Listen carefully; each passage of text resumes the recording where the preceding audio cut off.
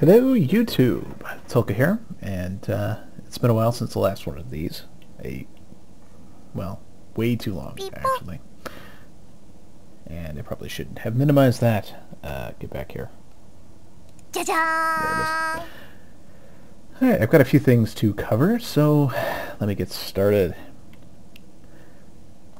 First up, Let's Plays. The Let's Plays that I was doing, Psychonauts and Crusader.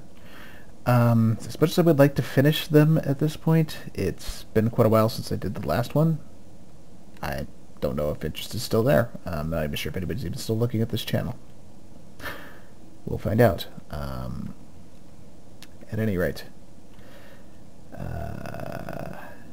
Yeah, I don't have the saves for those anymore.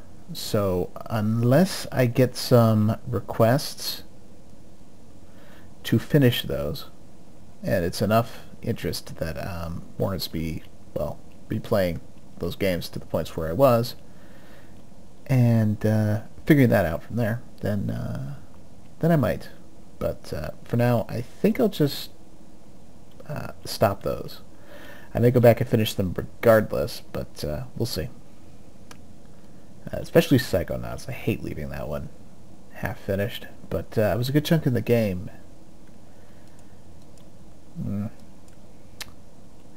At any rate, let's see here.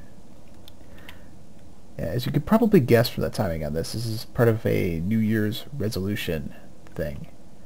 I want to do something with my YouTube account. Something productive, preferably. Although, Let's Plays, well, they're fun. But primarily, it's this. This is my main New Year's resolution. I'm getting this Flash game finished. Current state of it: shooting, reloading, monsters, player death, monsters death, and rudimentary turrets that lag the system like hell.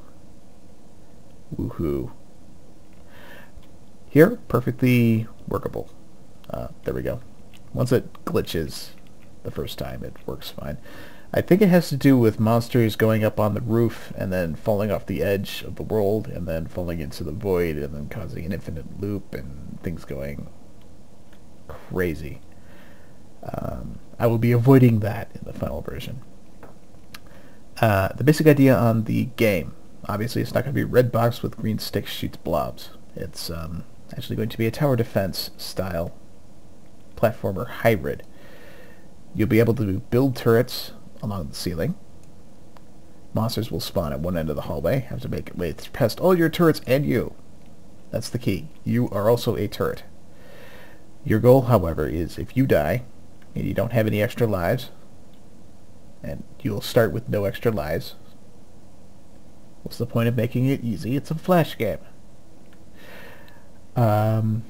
Or if you can't just hide in a corner and ignore the monsters, because if they reach a computer core or whatever your defensive objective is, that also will end the game. You'll get better weapons by stealing them off of the turrets that you've built, which will actually sacrifice that turret. You get the gun, you get to shoot things. It's fun. We will see how it goes when I actually get to that.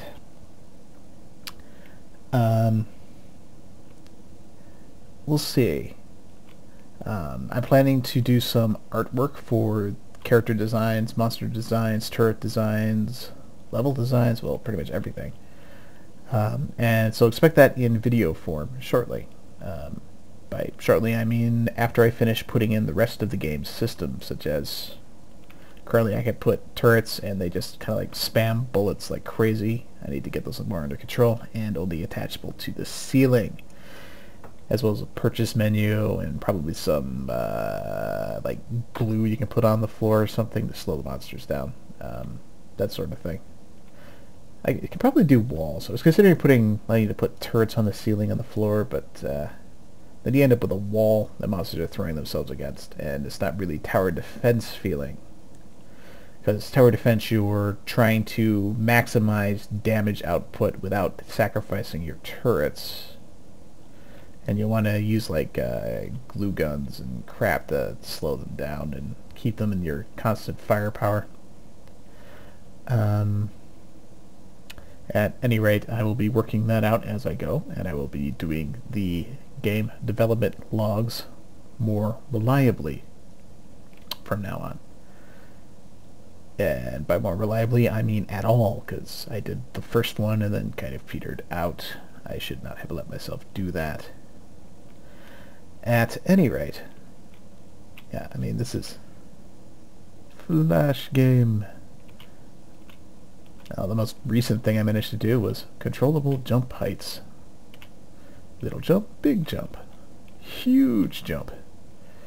I can do wall jumps as well, but I don't have that, not in this game. I have that in a different game. But enough about that. I'll be doing a full devoted video for that later.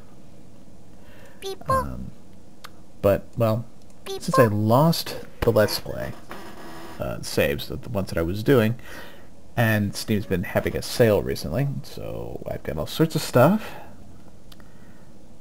These right here. I know you can't see my mouse cursor. I probably should have mentioned that earlier. I'm filming the desktop with Fraps, and apparently it does not do mouse cursor capture. I don't know why. But Fraps was just convenient because it does a good job. At any rate, these are games that I either want to play more of, like StarCraft 2. I've beaten the single-player campaign, but I could do some videos of me being absolutely ridiculously bad in multiplayer. I'm not pro at the game. I'm not terrible at the game, I like to think, but I'm sure if I ever put up a video, I would be absolutely demolished. But I don't think a Let's Play of the single-player campaign would be particularly enjoyable. Who knows? If there's interest, maybe. Super Meat Boy. Fun. Lots of death. I've only played the first world, so a lot of it would be blind. Could be fun. Resident Evil 5, I picked that up off Steam. Could be fun. Dead Rising, same thing. I'm not sure I like the idea of the 72-hour thing. I don't know. Neverwinter Nights 2. Actually, these three here are all RPGs.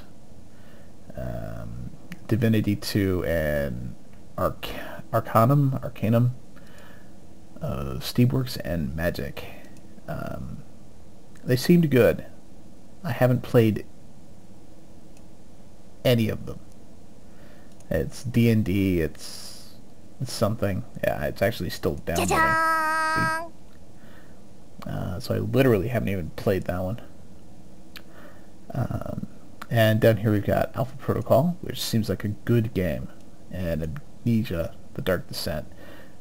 These are all games that I want to play, so filming myself playing them, easy.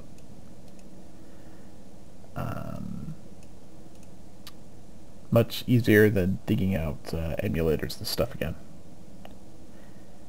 And playing through Crusader from the start. At any rate, that's pretty much it for now. Oh, there's I had a random idea of a kind of doing reviews of free-to-play MMOs and rating them on, are they actually free-to-play, and how free are they? Are they actually any good? Are they all just grind fests? I'd probably, yeah. I mean, there's a ton of them out there. I mean, the market is absolutely buried in free-to-play stuff. Not all of them are MMOs. Some of them are good, some of them are terrible. And I wish somebody would go through and play some of them, provide some footage and some honest feedback as to how free they actually are and whether they're even worth looking at. Something I was hoping for actually several months ago when I was kind of broke and looking for something to do. So I thought, maybe I can provide that. So I may put together a test video, see how it goes. Who knows? Anyway, that's all for now. I will be posting something of worth soon, hopefully. And until then, goodbye.